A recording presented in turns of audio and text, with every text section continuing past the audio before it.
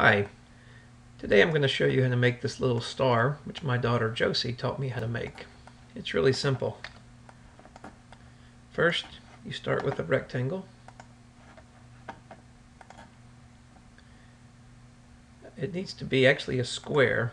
You can make it any size you want, but I'm going to make mine 25 millimeters by 25. So I just make my square, type 25, 25, hit enter, and then that makes it a square. If I grab the push-pull tool,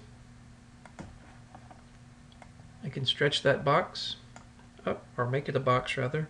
And again, by typing 25, I'm guaranteeing that this is a cube, 25 millimeters by 25 by 25.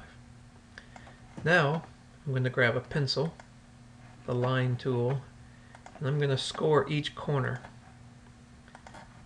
These score lines are going to end up being faces of the star. Make sure that you end up on an endpoint. It should turn green and say endpoint. I'm now going to grab the orbit tool and orbit to the other three faces. Again, the line tool, and we'll score each face, ending on the endpoint.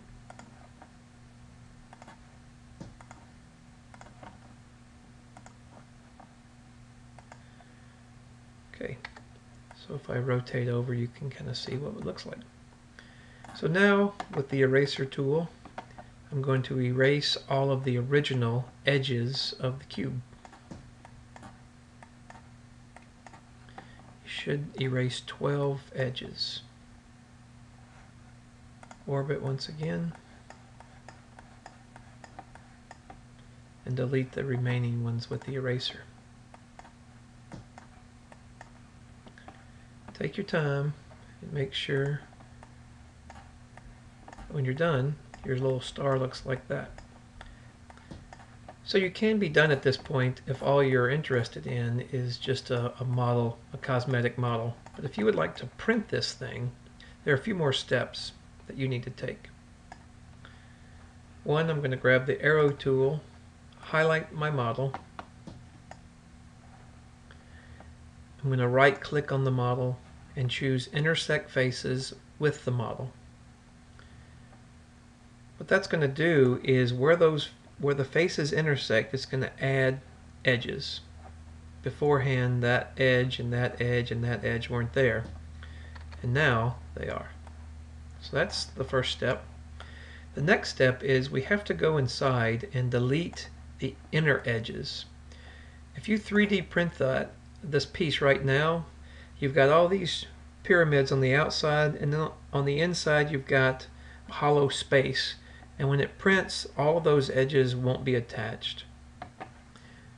So you come up here and you grab the section plane tool. And if you click right there on the top where the plane is flat, then that gives you a nice big plane that you can then go through the model and see what's inside. If you have a hard time lining up your section plane here on that point, you could always just make a little rectangle over here, a little box, and then use the section plane to lock onto that top, and then you can move it up and down. Okay, so, oh, and incidentally, if you don't have these tools, you need to go to View Toolbars and choose Large Tool Set, and you'll see all these tools on there.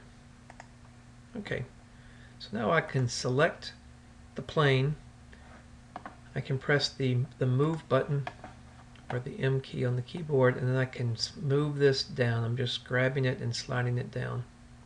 Okay, so what we have here is we've got these outer pyramid pieces here, but then they intersect inside with this face, and we want to get rid of these faces.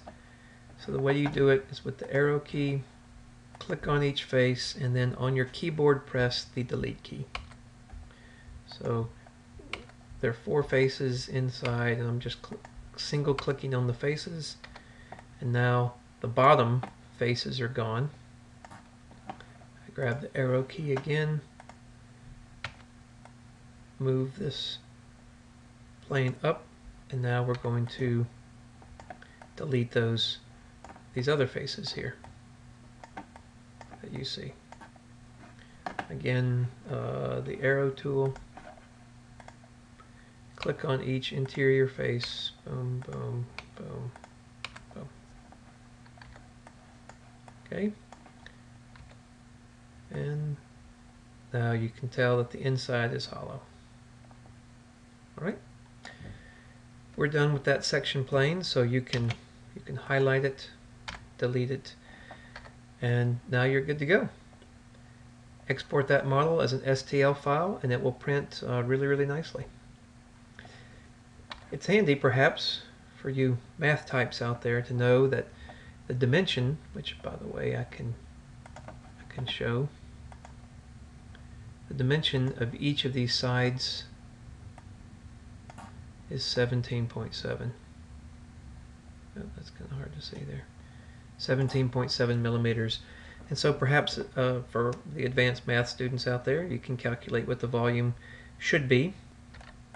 SketchUp can actually calculate the volume for you. If you highlight the piece, right-click on it, make it a group, you can then right-click and choose Entity Info. And you can see there that the volume is about 78,000 cubic millimeters. Well, it sounds like a lot, but it's actually not. There it is. Thank you for watching.